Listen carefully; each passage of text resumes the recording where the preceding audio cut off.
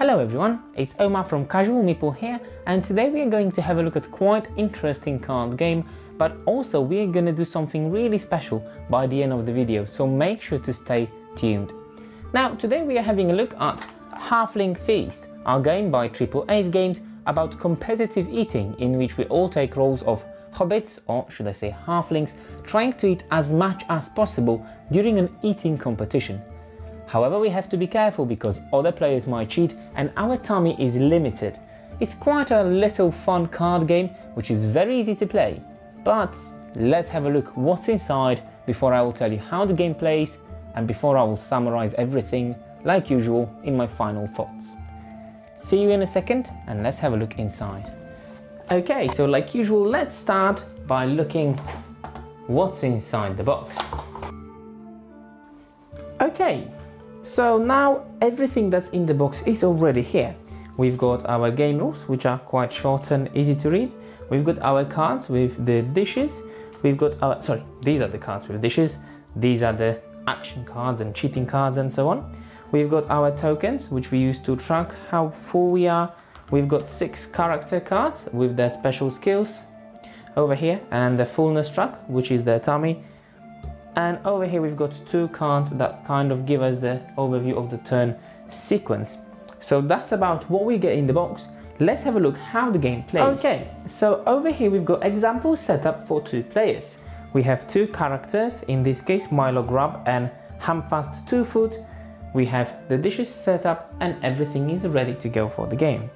Okay, so let me quickly explain.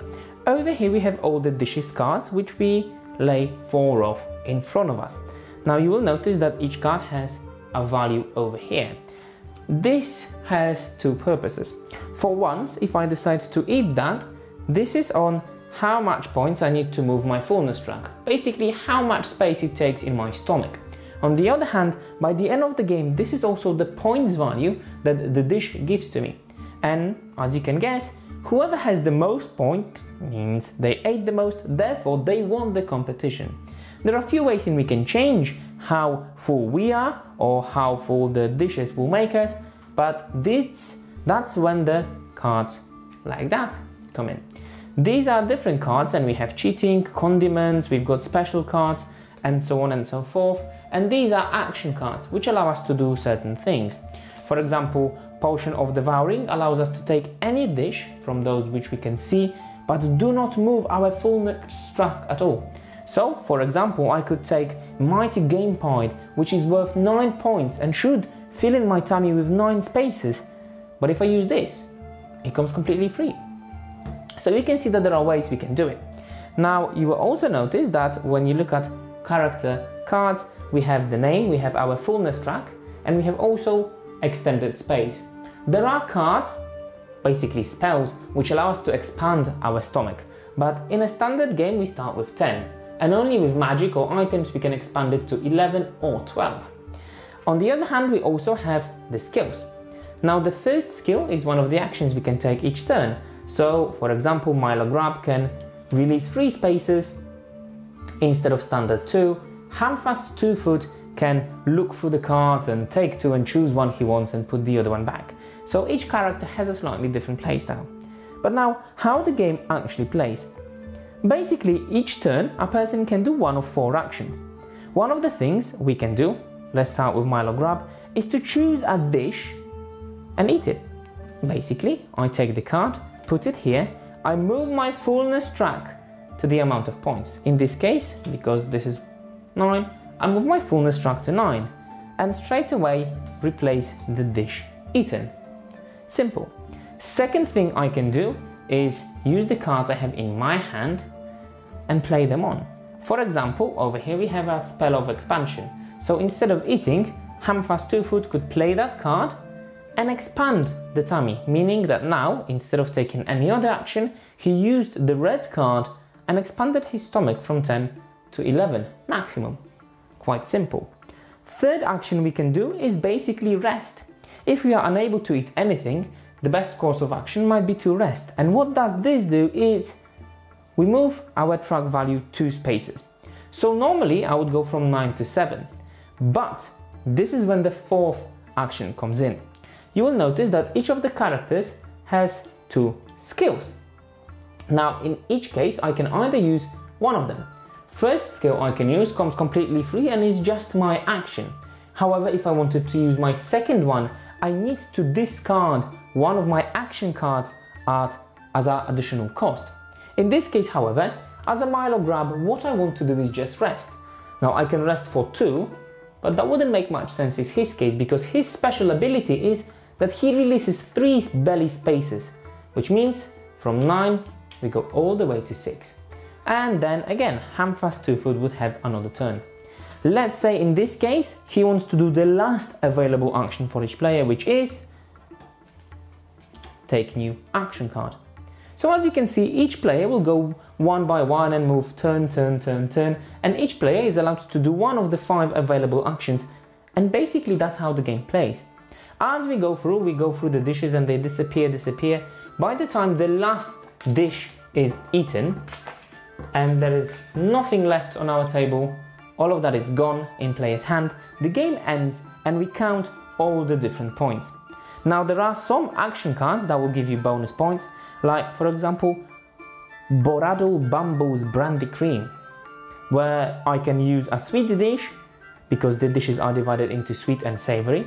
I can eat a sweet dish, make it fill my tummy by 2 more spaces, but also it will provide me with 2 extra points by the end of the game. So you can see that the cards are quite useful.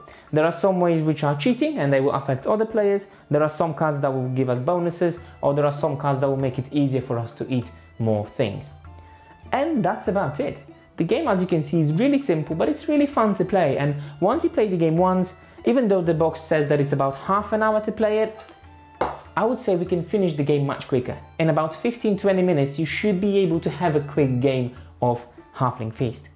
So now, let's have a look at components a bit closer to have a look if they are of good quality. Okay, last thing I want to do before we go and have a look at the quality of the game itself is to give you a bit about the theme of the game.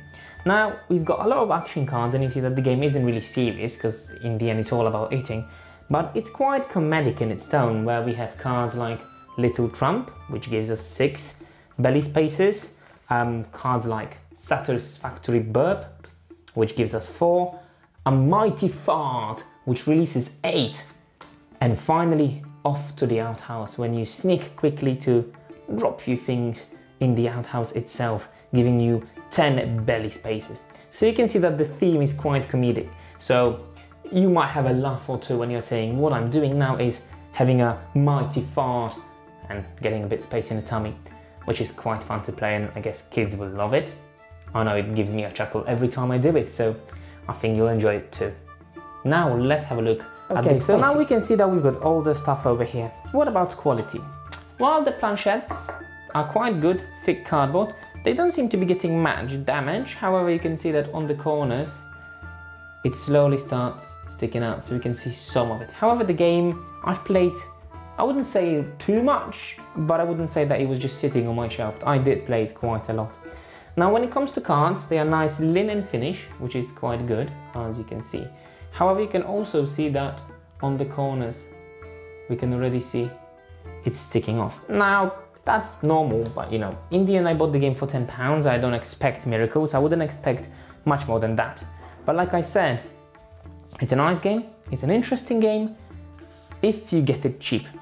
If you get it for the full price, it might not be the case like of getting a game and being really happy with the purchase. You might want to consider whether it's worth the money you want to invest in it. We've got 6 different characters, which we've got described over here, with a very short outline of who they are and description of the skills. And we can see the booklet is quite simple and teaches us how to play the game really well. Now, I don't think that AAA's game is that famous, because I haven't had much of them, but I've got to admit that this is a nice game.